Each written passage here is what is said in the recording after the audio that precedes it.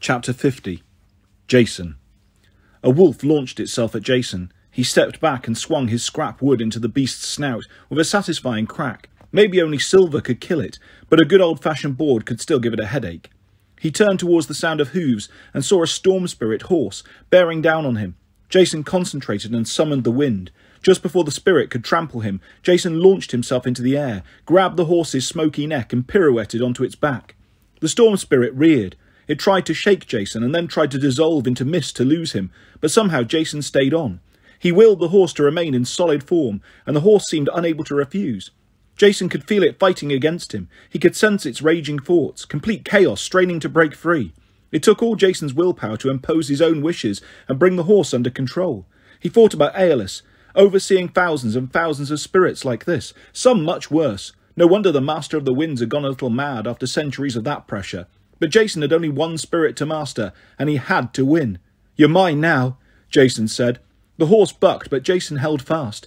Its mane flickered as it circled around the empty pool, its hooves causing miniature thunderstorms, tempests, whenever they touched. "Tempest," Jason said. "Is that your name?" The horse spirit shook its mane, evidently pleased to be recognised. "Fine," Jason said. "Now, let's fight." He charged into battle, swinging his icy piece of wood, knocking aside wolves and plunging straight through other Venti. Tempest was a strong spirit, and every time he ploughed through one of his brethren, he discharged so much electricity the other spirit vaporised into a harmless cloud of mist. Through the chaos, Jason caught glimpses of his friends. Piper was surrounded by Earthborn, but she seemed to be holding her own. She was so impressive looking as she fought, almost glowing with beauty, that the Earthborn stared at her in awe, forgetting that they were supposed to kill her.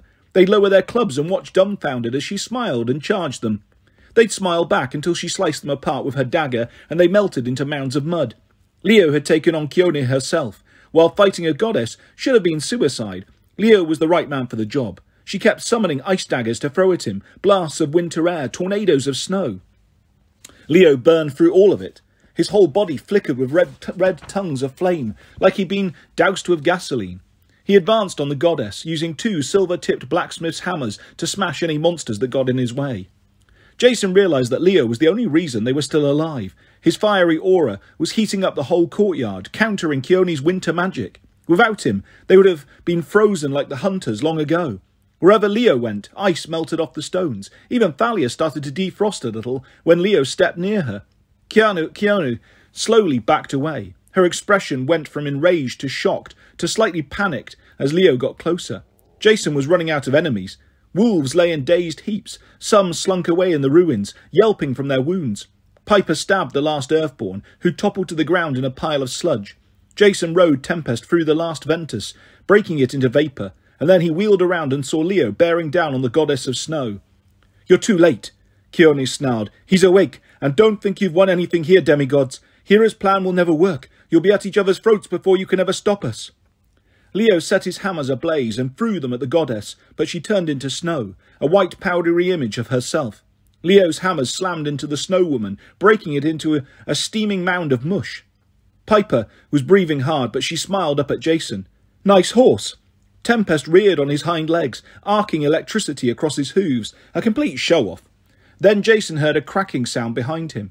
The melting ice on Hera's cage sloughed off in a curtain of slush, and the goddess called, "Oh, don't mind me, just the Queen of the Heavens dying over here."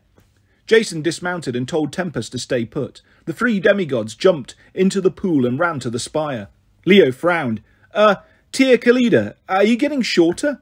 "No, you don't. The earth is claiming me. Hurry!" As much as Jason disliked Hera, what he saw inside the cage alarmed him. Not only was Hera sinking, the ground was rising around her, like water in a tank. Liquid rock had already covered her shins. "The giant wakes," Hera warned. "You only have seconds."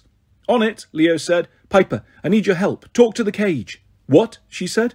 "Talk to it. Use everything you've got. Convince Gaia to sleep. Lull her into a daze. Just slow her down. Try to get the tendrils to loosen while I—" "Right." Piper cleared her throat and said, "Hey, Gaia, nice night, huh? Boy, I'm tired. How about you? Ready for some sleep?" The more she talked, the more confident she sounded.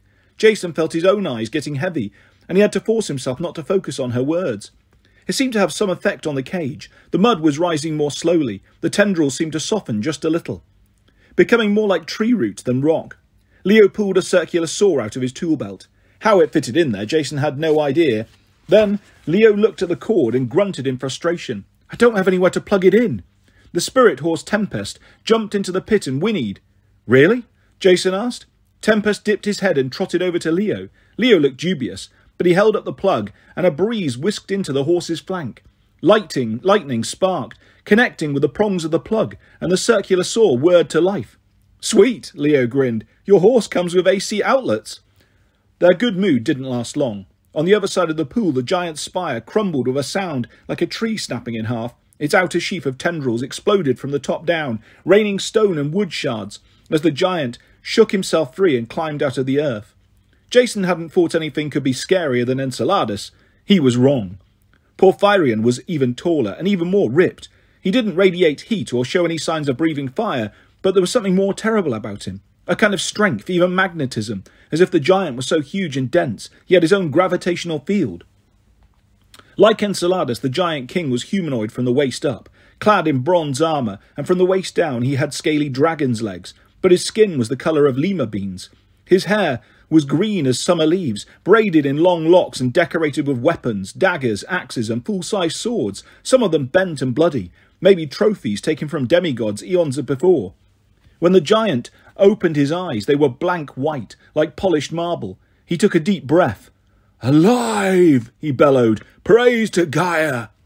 Jason made a heroic little whimpering sound he hoped his friends couldn't hear. He was very sure no demigod could also solo this guy. Porphyrion could lift mountains. He could crush Jason with one finger. "Leo," Jason said. "Huh?" Leo's mouth was wide open. Even Piper seemed dazed. "You guys keep working," Jason said. "Get Hera free." "What are you going to do?" Piper asked. "You can't seriously entertain a giant?" Jason said. "I've got no choice." "Excellent," the giant roared as Jason approached. "An appetizer. Who are you, Hermes? Ares?" Jason thought about going with that idea, but something told him not to. "I'm Jason Grace," he said, "son of Jupiter." Those white eyes bored into him. Behind him, Leo's circular saw whirred and Piper talked to the cage in soothing tones, trying to keep the fear out of her voice. Porphyrion threw back his head and laughed. "Outstanding!" He looked up at the cloudy night sky. "So, Zeus, you sacrifice a son to me? The gesture is appreciated, but it will not save you." The sky didn't even rumble. No help from above. Jason was on his own. He dropped his makeshift club.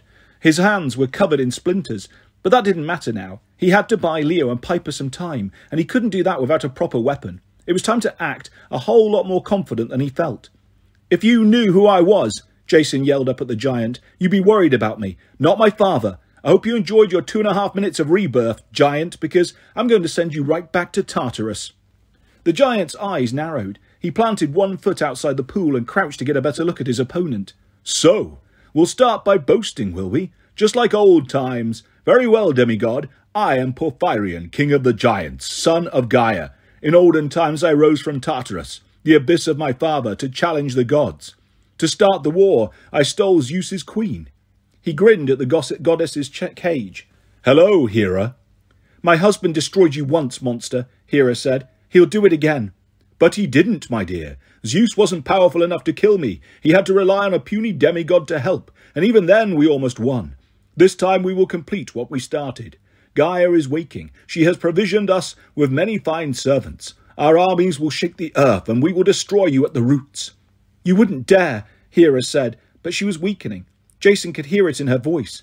Piper kept whispering to the cage, and Leo kept soaring, but the earth was still rising inside Hera's prison, covering her up to her waist.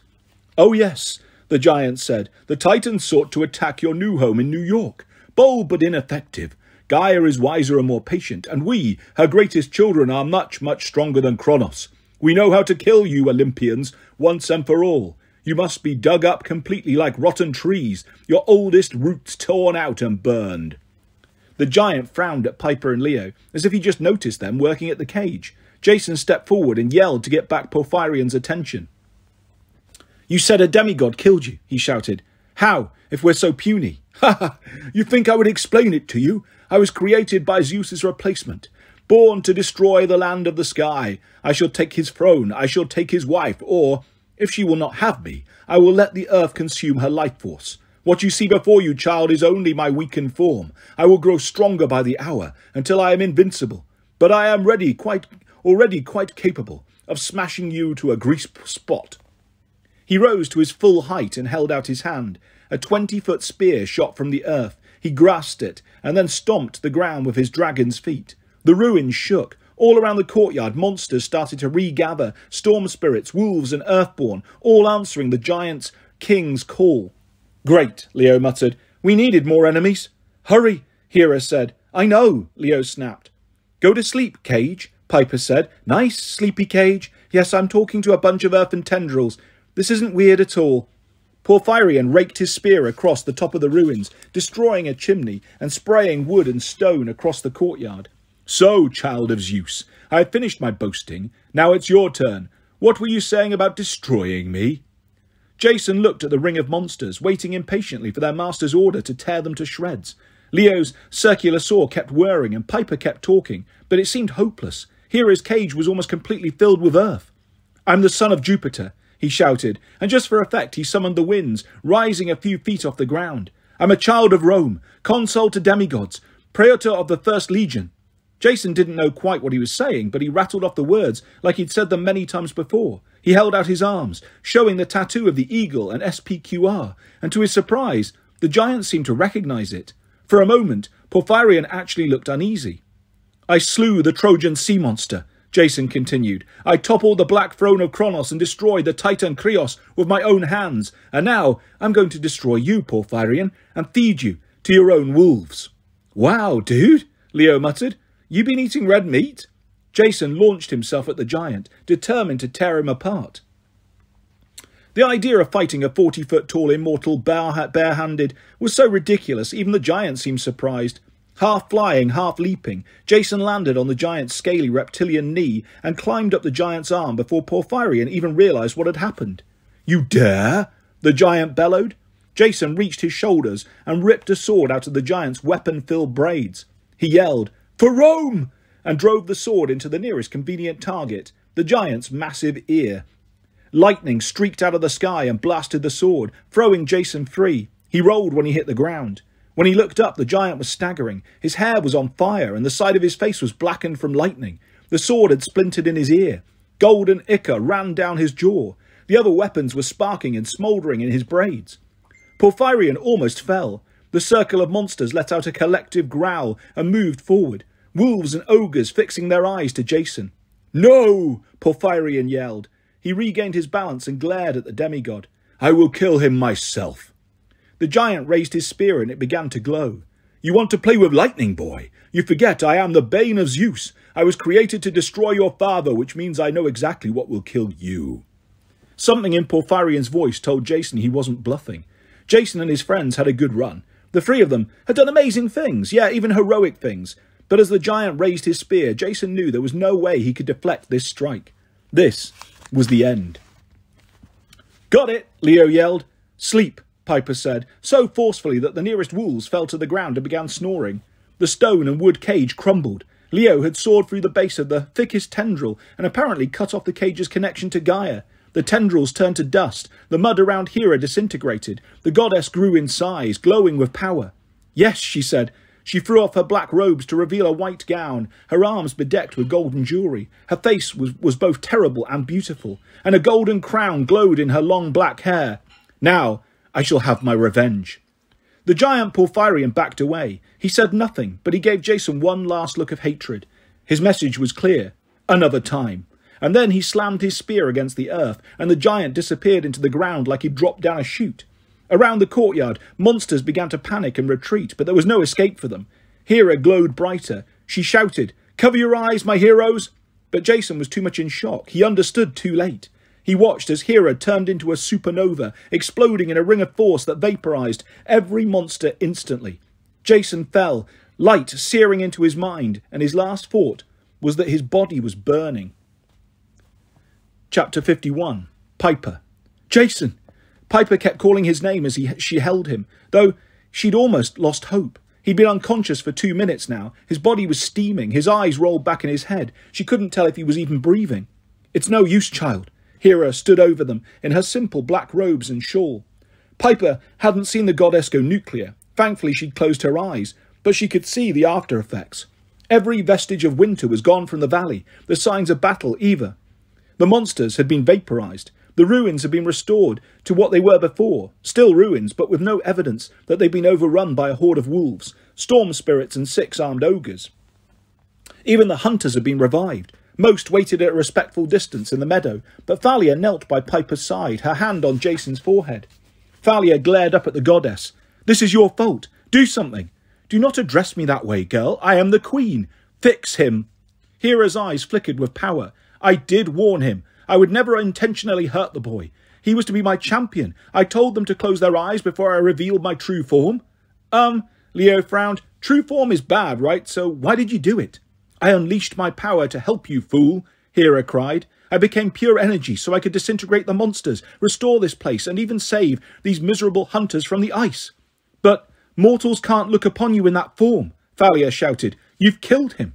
Leo shook his head in dismay. "That's what our prophecy meant. Death unleash, through Hera's rage." "Come on, lady. You're a goddess. Do some voodoo magic on him. Bring him back." Piper half heard their conversation, but mostly she was focused on Jason's face.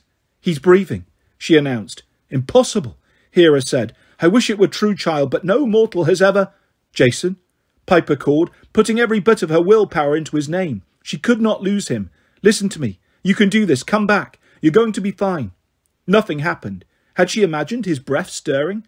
"Healing is not a power of Aphrodite," Hera said regretfully. "Even I cannot fix this girl. His mortal spirit—" "Jason," Piper said again, and she imagined her voice resonating through the earth, all the way down to the underworld. "Wake up." He gasped and his eyes flew open. For a moment they were full of light, glowing pure gold, and then the light faded and his eyes were normal again. What happened?" "Impossible," Hera said. Piper wrapped him in a hug until he groaned. "Crushing me." "Sorry," she said, so relieved she laughed while wiping a tear from her eye. Thalia gripped her brother's hand. "How do you feel?" "Hot," he muttered. "Mouth is dry. I saw something really terrible." "That was Hera," Thalia grumbled. "Her Majesty, the loose cannon." "That's it, Thalia Grace," said the goddess. "I will turn you into an aardvark, so help me." "Stop it, you two," Piper said. Amazingly, they both shut up. Piper helped Jason to his feet and gave him the last nectar from their supplies. Now, Piper faced Thalia and Hera. "Hera, your Majesty, we couldn't have rescued you without the hunters. And Thalia, you never would have seen Jason again. I wouldn't have met him if it weren't for Hera. You two make nice, because we've got bigger problems." They both glared at her, and for 3 long seconds Piper wasn't sure which one of them was going to kill her first. Finally, Thalia grunted. "You've got spirit, Piper." She pulled a silver card from her parka and tucked it into the pocket of Piper's snowboarding jacket. "You ever want to be a hunter? Call me. We could use you." Hera crossed her arms. "Fortunately for this hunter, you have a point, daughter of Aphrodite."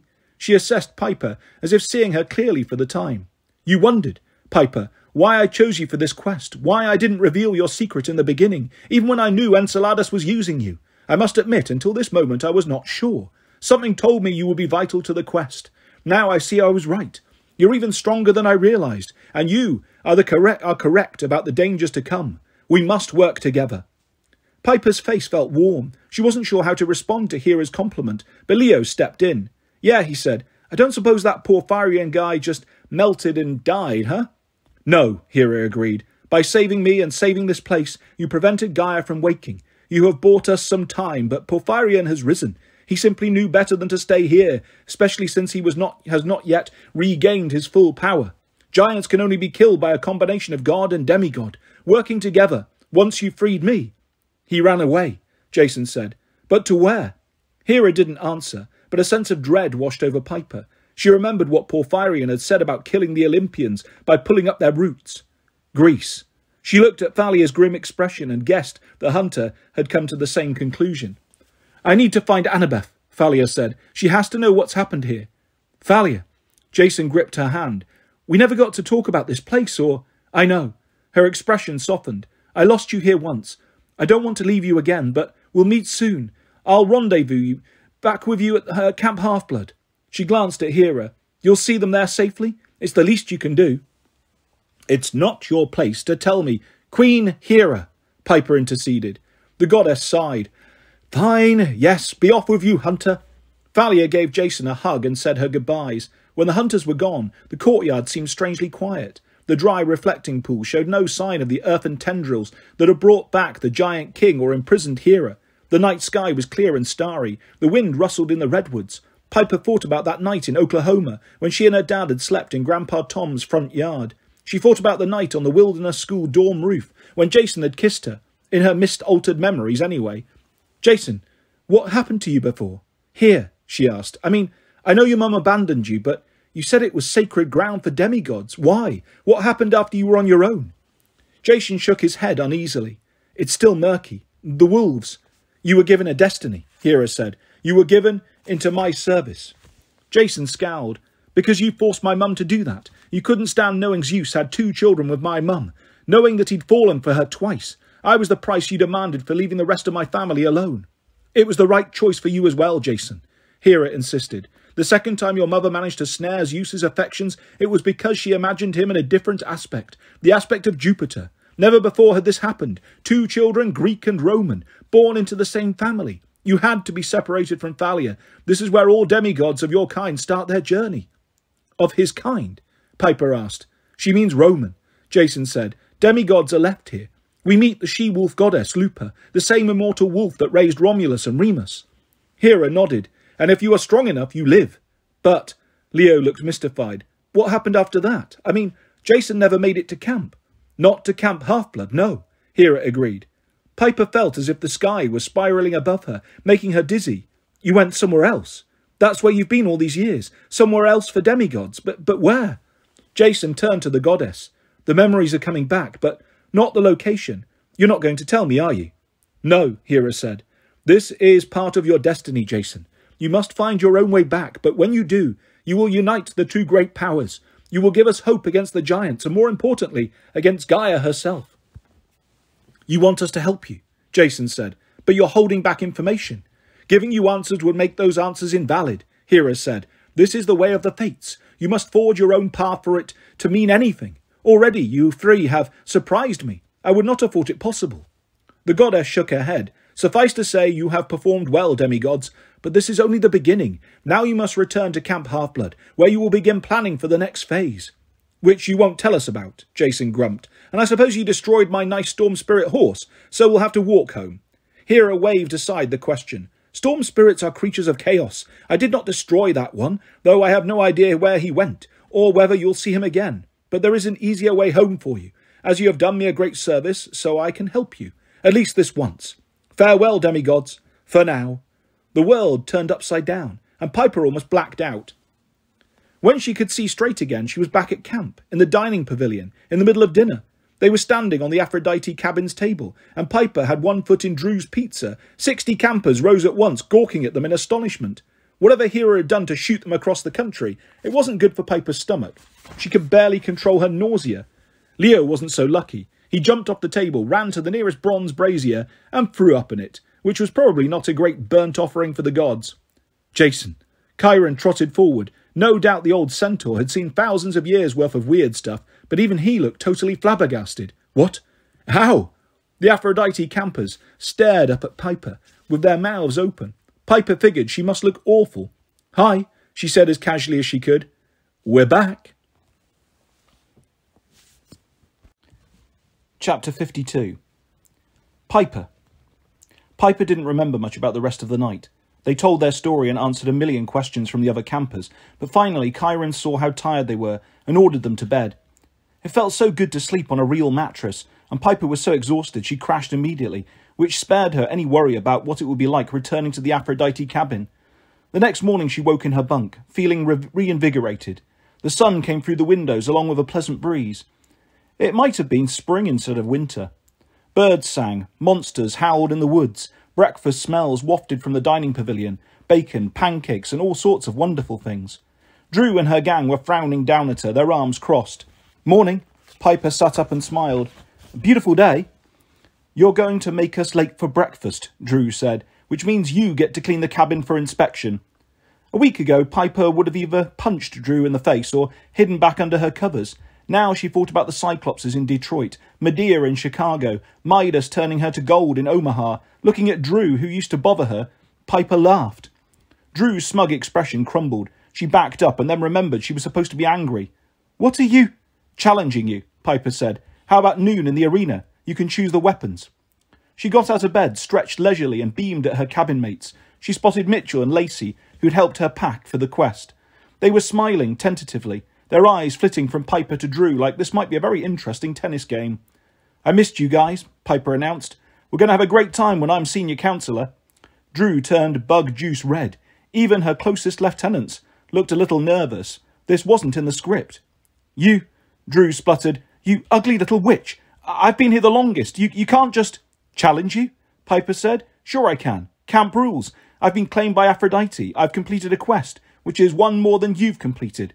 If I feel I can do a better job, I can challenge you. Unless you just want to step down. Did I get all that right, Mitchell?" "Just right, Piper." Mitchell was grinning. Lacey was bouncing up and down like she was trying to achieve liftoff. A few of the other kids started to grin, as if they were enjoying the different colours Drew's face was turning. "Step down!" Drew shrieked. "You're crazy!" Piper shrugged. Then, fast as a viper, she pulled Catoptris from under her pillow, unsheathed the dagger and thrust the point under Drew's chin. Everybody else backed up fast. One guy crashed into a makeup table and sent up a plume of pink powder. "A duel, then," Piper said cheerfully. "If you don't want to wait until noon, now is fine. You've turned this cabin into a dictatorship, Drew. Selena Beauregard knew better than that. Aphrodite is about love and beauty, being loving, spreading beauty, good friends, good times, good deeds, not just looking good. Selena made mistakes, but in the end she stood by her friends. That's why she was a hero. I'm going to set things right, and I've got a feeling Mum will be on my side. Want to find out?" Drew went cross-eyed looking down the blade of Piper's dagger. A second passed, then two. Piper didn't care. She was absolutely happy and confident. It must have shown in her smile. I stepped down," Drew grumbled. "But if you think I'm ever going to forget this, McLean—" "Oh, I hope you won't," Piper said. "Now run along to the dining pavilion and explain to Chiron why we're late. There's been a change of leadership." Drew backed to the door. Even her closest lieutenants didn't follow her. She was about to leave when Piper said, "Oh, and Drew, honey." The former counsellor looked back reluctantly. "In case you think I'm not a true daughter of Aphrodite," Piper said, "don't even look at Jason Grace. He may not know it yet, but he's mine. If you even try to make a move, I will load you into a catapult and shoot you across Long Island Sound." Drew turned around so fast she ran into the door frame, and then she was gone. The cabin was silent. The other campers stared at Piper. This was the part she was unsure of. She didn't want to rule by fear. She wasn't like Drew, but she didn't know if they'd accept her. Then, spontaneously, the Aphrodite campers cheered so loudly they must have been heard all across camp. They herded Piper out of the cabin, raised her on their shoulders and carried her all the way to the dining pavilion, still in her pyjamas, her hair still a mess. But she didn't care. She'd never felt better. By afternoon, Piper had changed into comfortable camp clothes and led the Aphrodite cabin through their morning activities. She was ready for free time. Some of the buzz of her victory had faded because she had an appointment at the big house. Chiron met her on the front porch in human form, compacted into his wheelchair. "Come inside, my dear. The video conference is ready." The only computer at camp was in Chiron's office, and the whole room was shielded in bronze plating. "Demigods and technology don't mix," Chiron explained. "Phone calls, texting, even browsing the internet. All those things can attract monsters. Why, just this autumn at a school in Cincinnati, we had to rescue a young hero who Googled the Gorgons and got a little more than he bargained for. But never mind that. Here at camp, you're protected. Still, we try to be cautious. You'll only be able to talk for a few minutes." "Got it," Piper said. "Thank you, Chiron." He smiled and wheeled himself out of the office. Piper hesitated before clicking the call button. Chiron's office had a cluttered, cosy feel. One wall was covered with T-shirts from different conventions. Party Ponies 09 Vegas, Party Ponies 10 Honolulu, etc. Piper didn't know who the Party Ponies were, but judging from the stains, scorch marks and weapon holes in the T-shirts, they must have had some pretty wild meetings. On the shelf over Chiron's desk sat an old-fashioned boombox with cassette tapes labelled Dean Martin and Frank Sinatra and greatest hits of the 40s. Chiron was so old, Piper wondered if that meant 1940s, 1840s, or maybe just AD 40. But most of the office wall space was plastered with photos of demigods, like a Hall of Fame. One of the newer shots showed a teenage guy with dark hair and green eyes. Since he stood arm in arm with Annabeth, Piper assumed the guy must be Percy Jackson. In some of the older photos, She recognised famous people, businessmen, athletes, even some actors that her dad knew. Unbelievable, she muttered. Piper wondered if her photo would go on that wall someday. For the first time, she felt like she was part of something bigger than herself. Demigods had been around for centuries. Whatever she did for all of them. She took a deep breath and made the call. The video screen popped up. Gleason Hedge grinned at her from her dad's office. "Seen the news?" "Kind of hard to miss," Piper said. "Hope you know what you're doing." Kyron had shown her a newspaper at lunch. Her dad's mysterious return from nowhere had made the front page. Her personal assistant Jane had been fired for covering up his disappearance and failing to notify the police. A new staff had been hired and personally vetted by Tristan McLean's life coach, Gleason Hedge. According to the paper, Mr. McLean claimed to have no memory of the last week, and the media was totally eating up the story. Some thought it was a clever marketing ploy for a movie. Maybe McLean was going to play an amnesiac. Some thought he'd been kidnapped by terrorists, or rabid fans, or had heroically escaped from ransom seekers using his incredible King of Sparta fighting skills. Whatever the truth, Tristan McLean was more famous than ever. "It's going great," Hedge promised, "but don't worry. We're going to keep him out of the public eye for the next month or so, until things cool down. Your dad's got more important things to do, like resting and talking to his daughter." "Don't get too comfortable out there in Hollywood, Gleason," Piper said. Hedge snorted. "You're kidding. These people make Aeolus look sane. I'll be back as soon as I can, but your dad's got to get back on his feet first. He's a good guy. Oh, and by the way, I took care of that other little matter. The Park Service in the Bay Area just got an anonymous gift of a new helicopter, and that ranger pilot who helped us, well, she's got a very lucrative offer to fly for Mr. McLean." "Thanks, Gleason," Piper said, "for everything. Yeah, well, I don't try to be awesome. It just comes natural. Speaking of Aeolus's place, meet your dad's new assistant." Hedge was nudged out of the way, and a pretty young lady grinned into the camera. "Melly," Piper stared, but it was definitely her. The aura who'd helped them escape from Aeolus's fortress. "You're working for my dad now. Isn't it great? Does he know you're a wind spirit?" "Oh, no, but I love this job. It's, a breeze." Piper couldn't help but laugh. "I'm glad. That's awesome, but where—" "Just a sec." Melly kissed Gleason on the cheek. "Come on, you old goat. Stop hogging the screen." "What?" Hedge demanded, but Melly steered him away and called, "Mr. McLean, she's on." A second later, Piper's dad appeared. He broke into a huge grin. "Pipes!" He looked great. Back to normal with his sparkling brown eyes, his half-day beard, his confident smile and his newly trimmed hair, like he was ready to shoot a scene. Piper was relieved, but she also felt a little sad. Back to normal wasn't necessarily what she'd wanted. In her mind, she started the clock. On a normal call like this, on a workday, she hardly ever got her dad's attention for longer than 30 seconds. "Hey," she said weakly, "you feeling okay?" "Honey, I'm so sorry to worry you with this disappearance business. I don't know." His smile wavered, and she could tell he was trying to remember, grasping for a memory that should have been there but wasn't. "I'm not sure what happened, honestly, but I'm fine. Coach Hedge has been a godsend." "A godsend," she repeated. Funny choice of words. "He told me about your new school," Dad said. "I'm sorry the wilderness school didn't work out, but you were right. Jane was wrong. I was a fool to listen to her." 10 seconds later, maybe. But at least her dad sounded sincere, like he really did feel remorseful. "You don't remember anything," she said, a bit wistfully. "Of course I do," he said. A chill went down her neck. "You do?" "I remember that I love you," he said, "and I'm proud of you. Are you happy at your new school?" Piper blinked. She wasn't going to cry now. After all she'd been through, that would be ridiculous. "Yeah, Dad. It's more like a camp, not a school, but yeah, I think I'll be happy here." "Call me as often as you can," he said, "and come home for Christmas. And Pipes." "Yes?" He touched the screen as if trying to reach through with his hand. "You're a wonderful young lady. I don't tell you that often enough. You remind me so much of your mother. She'd be proud. And Grandpa Tom." He chuckled. "He always said you'd be the most powerful voice in our family. You're going to outshine me someday, you know. They're going to remember me as Piper McLean's father, and that's the best legacy I can imagine." Piper tried to answer, but she was afraid she'd break down. She just touched his fingers on the screen and nodded. Melly said something in the background, and her dad sighed. "Studio calling. I'm sorry, honey." And he did sound genuinely annoyed to go. "It's okay, Dad," she managed. "Love you." He winked, and then the video call went black. 45 seconds, maybe a full minute. Piper smiled. A small improvement, but it was progress. At the commons area, she found Jason relaxing on a bench, a basketball between his feet. He was sweaty from working out, but he looked great in his orange tank top and shorts. His various scars and bruises from the quest were healing, thanks to some medical attention from the Apollo cabin. His arms and legs were well muscled and tan, distracting as always. His close-cropped blonde hair caught the afternoon light, so it looked like it was turning to gold, Midas style. "Hey," he said, "how did it go?" It took her a second to focus on his question. Huh? Oh yeah, fine. She sat next to him, and they watched the campers going back and forth. A couple of Demeter girls were playing tricks on two of the Apollo guys, making grass grow around their ankles as they shot baskets.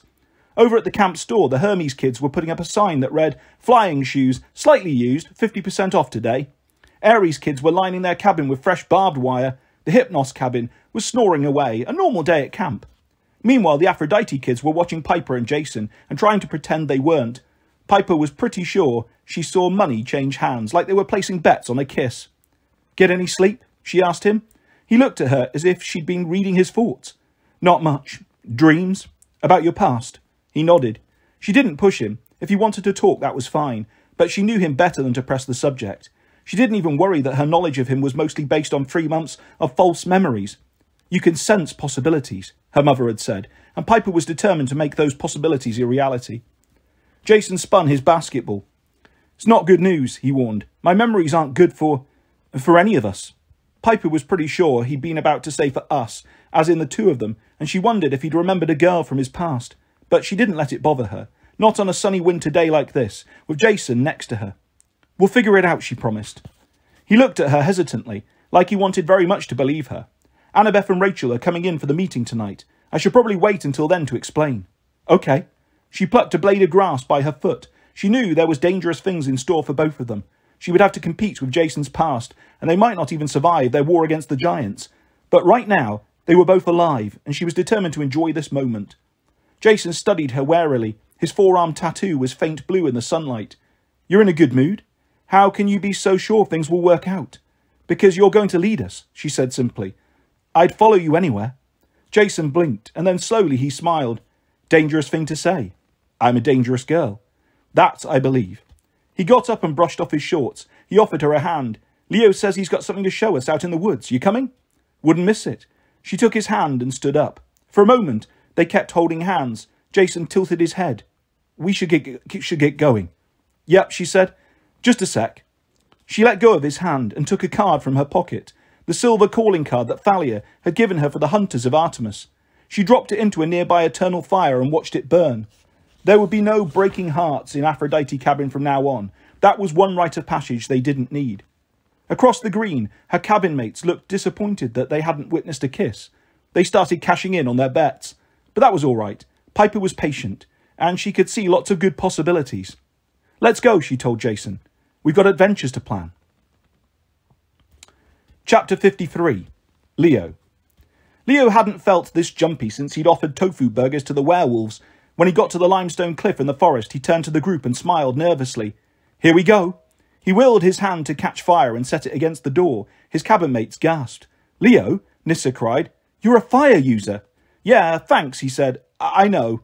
Jake Mason, who was out of his body cast but still on crutches, said, "Holy Hephaestus, that means it's so rare that." The massive stone door swung open and everyone's mouth dropped. Leo's flaming hand seemed insignificant now. Even Piper and Jason looked stunned, and they'd seen enough amazing things lately. Only Chiron didn't look surprised. The centaur knitted his bushy eyebrows and stroked his beard, as if the group were about to walk through a minefield. That made Leo even more nervous. But he couldn't change his mind now. His instincts told him he was meant to share this place, at least with the Hephaestus cabin, and he couldn't hide it from Chiron or his two best friends. "Welcome to Bunker 9, he said, as confidently as he could. "Come on in." The group was silent as they toured the facility. Everything was just as Leo had left it. Giant machines, work tables, old maps and schematics. Only one thing had changed. Festus's head was sitting on the central table, still battered and scorched from his final crash in Omaha. Leo went over to it, a bitter taste in his mouth, and stroked the dragon's forehead. "I'm sorry, Festus, but I won't forget you." Jason put a hand on Leo's shoulder. "Hephaestus brought it here for you?" Leo nodded. "But you can't repair him," Jason guessed. "No way," Leo said, "but the head is going to be reused. Festus will be going with us." Piper came over and frowned. "What do you mean?" Before Leo could answer, Nissa cried out, "Guys, look at this!" She was standing at one of the work tables, flipping through a sketchbook. Diagrams for hundreds of different machines and weapons. "I've never seen anything like this," Nissa said. "There are more amazing ideas here than in Daedalus's workshop. It would take a century just to prototype them all. Who built this place? Jake Mason said. And why? Chiron stayed silent, but Leo focused on the wall map he'd seen during his first visit. It showed Camp Half-Blood, with a line of triremes in the Sound, catapults mounted in the hills around the valley, and spots marked for traps, trenches, and ambush sites. It's a wartime command centre, he said. The camp was attacked once, wasn't it? In the Titan War, Piper asked. Nisha shook her head. No. Besides, that map looks really old. The date. Does that say 1864? They all turned to Chiron. The centaur's tail swished fretfully. This camp has been attacked many times, he admitted. That map is from the last Civil War. Apparently, Leo wasn't the only one confused. The other Hephaestus campers looked at each other and frowned. Civil War, Piper said. You mean the American Civil War, like 150 years ago? Yes and no, Chiron said. The two conflicts, mortal and demigod, mirrored each other as they usually do in Western history. Look at any civil war or revolution from the fall of Rome onward, and it marks a time when demigods also fought one another. But that civil war was particularly horrible. For American mortals, it is still their bloodiest conflict of all time, worse than their casualties in the 2 world wars. For demigods, it was equally devastating. Even back then, this valley was Camp Half-Blood. There was a horrible battle in those woods, lasting for days, with terrible losses on both sides. Both sides, Leo said. You mean the camp split apart? No, Jason spoke up. He means 2 different groups. Camp Half-Blood was one side in the war. Leo wasn't sure he wanted an answer, but he asked, who was the other? Chiron glanced up at the tattered Bunker 9 banner, as if remembering the day it was raised. The answer is dangerous, he warned. It is something I swore upon the river Styx never to speak of.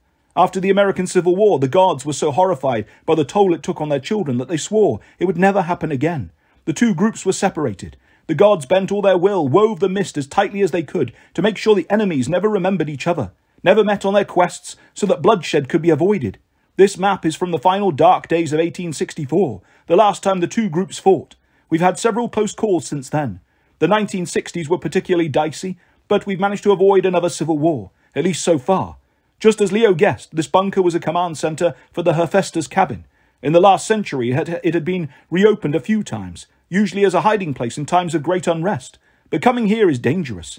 It stirs old memories, awakens old feuds. Even when the Titans threatened last year, I did not think it worth the risk to use this place. Suddenly, Leo's sense of triumph turned to guilt. Hey, look, this place found me. It was meant to happen. It's a good thing. I hope you're right, Chiron said. I am. Leo pulled the old drawing out of his pocket and spread it on the table for everyone to see. Then, he said proudly, Aeolus returned that to me. I drew it when I was 5. That's my destiny. Nyssa frowned. Leo, it's a crayon drawing of a boat. Look. He pointed at the larger schematic on the bulletin board, the blueprint showing a Greek trireme. Slowly, his cabin mates' eyes widened as they compared the 2 designs. The number of masts and oars, even the decorations on the shields and sails, were exactly the same as on Leo's drawing. That's impossible, Nyssa said. That blueprint has to be a century old at least. Prophecy. Unclear. Flight. Jake Mason read from the notes on the blueprint. It's a diagram for a flying ship. Look, that's the landing gear. And weaponry. Holy Hephaestus, rotating ballista, mounted crossbows, celestial bronze plating. That thing would be one spanking hot war machine. Was it ever made? Not yet, Leo said. Look at the masthead. There was no doubt the figure at the front of the ship was the head of a dragon. A very particular dragon. Festus, Piper said. Everyone turned and looked at the dragon's head sitting on the table. He's meant to be our masthead, Leo said. Our good luck charm. Our eyes are at sea. I'm supposed to build this ship. I'm going to call it the Argo 2. And guys, I'll need your help. The Argo 2, Piper smiled. After Jason's ship. Jason looked a little uncomfortable, but he nodded. Leo's right. That ship is just what we need for our journey. What journey? Nyssa said. You just got back. Piper ran her fingers over the old crayon drawing. We've got to confront Porphyrion, the giant king. He said he would destroy the gods at their roots. Indeed, Chiron said. Much of Rachel's great prophecy is still a mystery to me, but one thing is clear. You 3, Jason, Piper and Leo, are among the 7 demigods who must take on the quest. You must confront the giants in their homeland, where they are strongest. You must stop them before they can wake Gaia fully, before they destroy Mount Olympus. Nyssa shifted. You don't mean Manhattan, do you? No, Leo said. The original Mount Olympus. We have to sail to Greece. Chapter 54. Leo. It took a few minutes for that to settle in, and then the other Hephaestus campers started asking questions all at once. Who were the other 4 demigods? How long would it take to build the boat? Why didn't everyone get to go to Greece? Heroes! Chiron struck his hoof on the floor. All the details are not clear yet, but Leo is correct. He will need your help to build the Argo 2. It is perhaps the greatest project Cabin 9 has ever undertaken, even greater than the Bronze Dragon. It'll take a year at least, Nyssa guessed. Do we have that much time? You have 6 months at most, Chiron said. You should sail by summer solstice, when the gods' power is strongest. Besides, we evidently cannot trust the wind gods, and the summer winds are the least powerful and easiest to navigate. You dare not sail any later, or you may be too late to stop the giants. You must avoid ground travel, using only air and sea, so this vehicle is perfect. Jason being the son of the sky god. His voice trailed off, but Leo figured Chiron was thinking about his missing student, Percy Jackson, the son of Poseidon. He would have been good in this voyage too. Jake Mason turned to Leo. Well, one thing's for sure. You are now senior counsellor. This is the biggest honour the cabin has ever had. Anyone object? Nobody did. All his cabin mates smiled at him, and Leo could almost feel their cabin's curse breaking, their sense of hopelessness melting away. It's official then, Jake said. You're the man. For once, Leo was speechless. Ever since his mum died, he'd spent his life on the run. Now he'd found a home and a family. He'd found a job to do, and as scary as it was, Leo wasn't tempted to run. Not even a little. Well, he said at last, if you guys elect me leader, you must be even crazier than I am. So, let's build a spanking hot war machine. Chapter 55. Jason. Jason waited alone in cabin 1.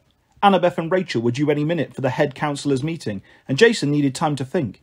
His dreams the night before had been worse than he'd wanted to share, even with Piper. His memory was still foggy, but bits and pieces were coming back. The night Looper had tested him at the Wolf House to decide if he would be a pup or food. Then the long trip south to... well, he couldn't remember, but he had flashes of his old life. The day he'd got his tattoo, the day he'd been raised on a shield and proclaimed a praetor. His friends' faces. Dakota, Gwendolyn, Hazel, Bobby and Raina. Definitely, there'd been a girl named Raina. He wasn't sure what she'd meant to him, but the memory made him question what he felt about Piper and wonder if he was doing something wrong. The problem was, he liked Piper a lot. Jason moved his stuff to the corner alcove where his sister had once slept. He put Thalia's photograph back on the wall so he didn't feel alone. He stared up at the frowning statue of Zeus, mighty and proud, but the statue didn't scare him anymore. It just made him feel sad. I know you can hear me, Jason said to the statue. The statue said nothing. Its painted eyes seemed to stare at him. I wish I could talk with you in person, Jason continued, but I understand you can't do that. The Roman gods don't like to interact with mortals so much, and, well, you're the king. You've got to set an example. More silence. Jason had hoped for something, a bigger than usual rumble of thunder, a bright light, a smile? No, never mind. A smile would have been creepy. I remember some things, he said. The more he talked, the less self-conscious he felt. I remember that it's hard being a son of Jupiter. Everyone is always looking at me to be a leader, but I always feel alone. I guess you feel the same way up on Olympus. The other gods challenge your decisions. Sometimes you've got to make hard choices, and the others criticize you, and you can't come to my aid like other gods might. You've got to keep me at a distance, so it doesn't look like you're playing favourites. I guess I just wanted to say... Jason took a deep breath. I understand all that. It's okay. I'm going to try to do my best. I'll try to make you proud, but I could really use some guidance, Dad. If there's anything you can do, help me so I can help my friends. I'm afraid I'll get them killed. I don't know how to protect them. The back of his neck tingled. He realised someone was standing behind him. He turned and found a woman in a black hooded robe with a goatskin cloak over her shoulders and a sheathed Roman sword, a gladius, in her hands. Hera, he said. She pushed back her hood. To you, I have always been Juno. And your father has already sent you guidance, Jason. He sent you Piper and Leo. They're not just your responsibility. They are also your friends. Listen to them, and you will do well. Did Jupiter send you here to tell me that? No one sends me anywhere, hero, she said. I'm not a messenger. But you got me into this. Why did you send me to this camp? I think you know, Juno said. An exchange of leaders was necessary. It was the only way to bridge the gap. I didn't agree to it. No, but Zeus gave your life to me, and I am helping you to fulfill your destiny. Jason tried to control his anger. He looked down at his orange camp shirt and the tattoos on his arm, and he knew these things should not go together. He had become a contradiction, a mixture as dangerous as anything Medea could cook up. You're not going to give me all my memories, he said, even though you promised. Most will return in time, Juno said, but you must find your own way back. You need these next months with your new friends, your new home.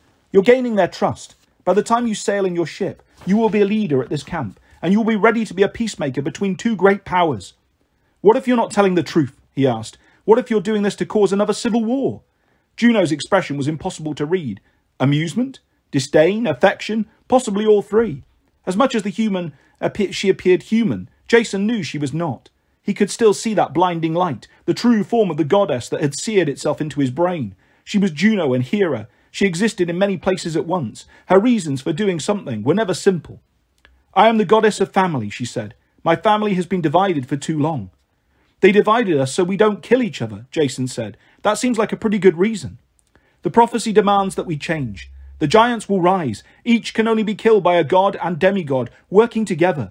Those demigods must be the 7 greatest of the age. As it stands, they are divided between 2 places. If we remain divided, we cannot win. Gaia is counting on this. You must unite the heroes of Olympus and sail together to meet the giants on the ancient battlegrounds of Greece. Only then will the gods be convinced to join you. It will be the most dangerous quest, the most important voyage ever attempted by the children of the gods. Jason looked up again at the glowering statue of his father. It's not fair, Jason said. I could ruin everything. You could, Juno agreed. But gods need heroes. We always have. Even you? I thought you hated heroes. The goddess gave him a dry smile. I have that reputation, but if you want the truth, Jason, I often envy other gods their mortal children. You demigods can span both worlds. I think this helps your godly parents. Even Jupiter, curse him, to understand the mortal world better than I. Juno sighed so unhappily that despite his anger, Jason almost felt sorry for her. I am the goddess of marriage, she said. It is not in my nature to be faithless. I have only 2 godly children, Ares and Hephaestus, both of whom are disappointments. I have no moral heroes to do my bidding, which is why I am so often bitter towards demigods. Heracles, Aeneas, all of them. But it is also why I favoured the first Jason, a pure mortal who had no godly parent to guide him, and why I am glad Zeus gave you to me. You will be my champion, Jason. You will be the greatest of heroes, and bring unity to the demigods, and thus to Olympus.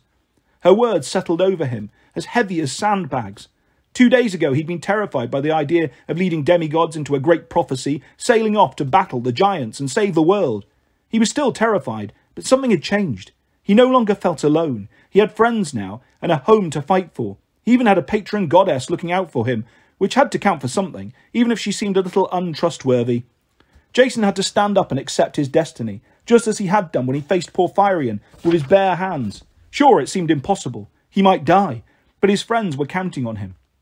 And if I fail? He asked. Great victory requires great risk, she admitted. Fail and there will be bloodshed like we have never seen. Demigods will destroy one another. The giants will overrun Olympus. Gaia will wake, and the earth will shake off everything we have built over 5 millennia. It will be the end of us all. Great, just great. Someone pounded on the cabin doors.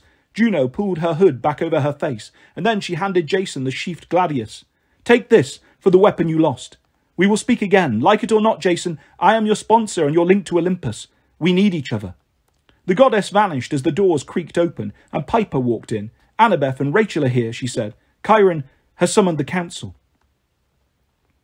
Chapter 56. Jason. The council was nothing like Jason imagined. For one thing, it was in the big house rec room, around a ping-pong table, and one of the satyrs was serving nachos and sodas. Somebody had brought Seymour, the leopard head, in from the living room and hung him on the wall. Every once in a while, a councillor would toss him a sausage. Jason looked around the room and tried to remember everyone's name. Thankfully, Leo and Piper were sitting next to him.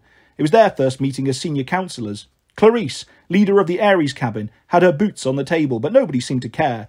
Clovis, from Hypnos cabin, was snoring in the corner, while Butch, from Iris cabin, was seeing how many pencils he could fit in Clovis's nostrils. Travis Stoll, from Hermes, was holding a lighter under a ping-pong ball to see if it would burn, and Will Solis, from Apollo, was absently wrapping and unwrapping a bandage around his wrist.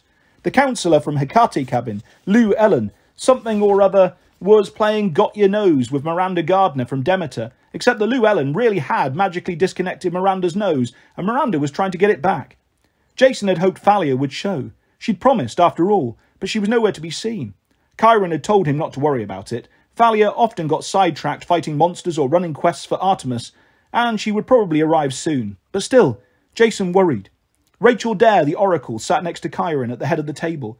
She was wearing her Clarion Academy school uniform dress, which seemed a bit odd, but she smiled at Jason.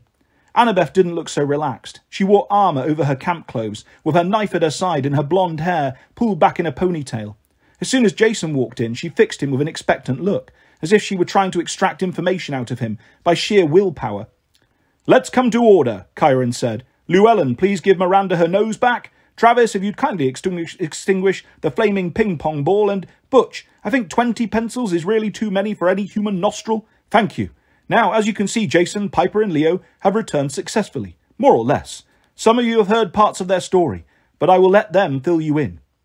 Everyone looked at Jason. He cleared his throat and began the story. Piper and Leo chimed in from time to time, filling in the details he forgot. It only took a few minutes, but it seemed like longer with everyone watching him. The silence was heavy, and for so many ADHD demigods to sit still listening for that long, Jason knew the story must have sounded pretty wild. He ended with Hera's visit, right before the meeting. "So Hera was here," Annabeth said, "talking to you." Jason nodded. "Look, I'm not saying I trust her." "That's smart," Annabeth said, "but she isn't making this up about another group of demigods. That's where I came from. Romans." Clarice tossed Seymour a sausage. "You expect us to believe there's another camp with demigods, but they follow the Roman forms of the gods, and we've never even heard of them?" Piper sat forward. "The gods have kept the two groups apart because every time they see each other, they try to kill each other." "I can respect that," Clarice said. "Still, why haven't we ever run across each other on quests?" "Oh, yes," Chiron said sadly. "You have many times. It's always a tragedy, and always the gods do their best to wipe clean the memories of those involved. The rivalry goes all the way back to the Trojan War, Clarice. The Greeks invaded Troy and burned it to the ground. The Trojan hero Aeneas escaped and eventually made his way to Italy, where he found the race that would someday become Rome. The Romans grew more and more powerful, worshipping the same gods but under different names and with slightly different personalities. More warlike, Jason said. More united. More about expansion, conquest and discipline. Yuck, Travis put in. Several of the others looked equally uncomfortable, though Clarice shrugged like it sounded okay to her. Annabeth twirled her knife on the table. And the Romans hated the Greeks. They took revenge when they conquered the Greek Isles and made them part of the Roman Empire. Not exactly hated them, Jason said. The Romans admired Greek culture and were a little jealous. In return, the Greeks thought the Romans were barbarians, but they respected their military power. So during Roman times, demigods started to divide, either Greek or Roman. And it's been that way ever since, Annabeth guessed. But this is crazy, Chiron. Where were the Romans during the Titan War? Didn't they want to help? Chiron tugged at his beard. They did help, Annabeth. While you and Percy were leading the battle to save Manhattan, who do you think conquered Mount Olympus? The Titans' base in California. Hold on, Travis said. You said Mount Olympus just crumbled when we beat Kronos. No, Jason said. He remembered flashes of the battle, a giant in starry armour and a helm mounted with ram's horns. He remembered his army of demigods scaling Mount Tam, fighting through hordes of snake monsters. It didn't just fall. We destroyed their palace. I defeated the Titan Krios myself. Annabeth's eyes were as stormy as Ventus. Jason could almost see her thoughts moving, putting the pieces together. The Bay Area. We demigods were always told to stay away from it because Mount Olympus was there. But that wasn't the only reason, was it? The Roman camp. It's got to be somewhere near San Francisco. I bet it was put there to keep watch on the Titan's territory. Where is it? Chiron shifted in his wheelchair. I cannot say. Honestly, even I have never been trusted with that information. My counterpart, Lupa, is not exactly the sharing type. Jason's memory, too, has been burned away. The camp's heavily veiled with magic, Jason said, and heavily guarded. We could search for years and never find it. Rachel Dare laced her fingers. Of all the people in the room, only she didn't seem nervous about the conversation. But you'll try, won't you? You'll build Leo's boat, the Argo too, and before you make for Greece, you'll sail for the Roman camp. You'll need their help to confront the giants. Bad plan, Clarice warned. If those Romans see a warship coming, they'll assume we're attacking. You're probably right, Jason agreed, but we have to try. I was sent here to learn about Camp Half-Blood, to try to convince you the two camps don't have to be enemies. A peace offering. Rachel said. Because Hera is convinced we need both camps to win the war, and with the giants. 7 heroes of Olympus. Some Greek, some Roman. Annabeth nodded. Your great prophecy. What's the last line? And foes foes bear arms to the doors of death. Gaia has opened the doors of death, Annabeth said. She's letting out the worst villains of the underworld to fight us. Medea, Midas. There'll be more, I'm sure. Maybe the line means that the Roman and Greek demigods will unite and find the doors and close them. Or it could mean they fight each other at the doors of death, Clarice pointed out. It doesn't say we'll cooperate. There was silence as the campers let that happy thought sink in. I'm going, Annabeth said. Jason, when you get this ship built, let me go with you. I was hoping you'd offer, Jason said. You of all people. We'll need you. Wait, Leo frowned. I mean, that's cool with me and all, but why Annabeth of all people? Annabeth and Jason studied one another, and Jason knew she'd put it together. She saw the dangerous truth.